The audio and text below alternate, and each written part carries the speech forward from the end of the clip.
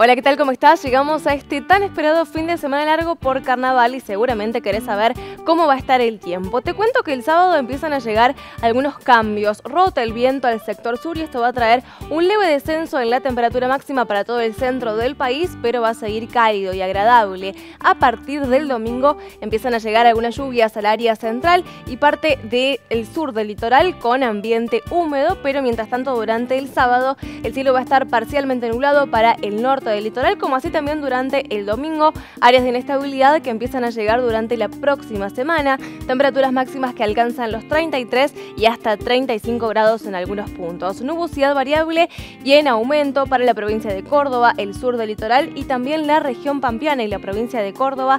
Durante el domingo cambia la situación porque vuelven algunas lluvias, chaparrones y tormentas sectorizadas. En cuanto a las temperaturas, apenas esperan algunos descensos temporales a causa de la nubosidad.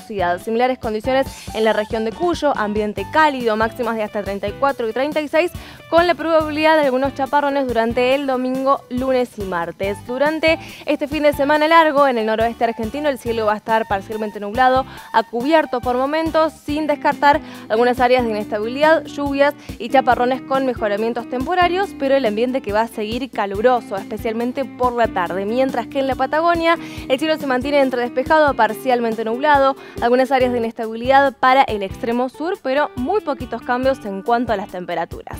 Ahora sí te recuerdo que para más información podés ingresar a infoclima.com. Hasta la próxima, muchas gracias.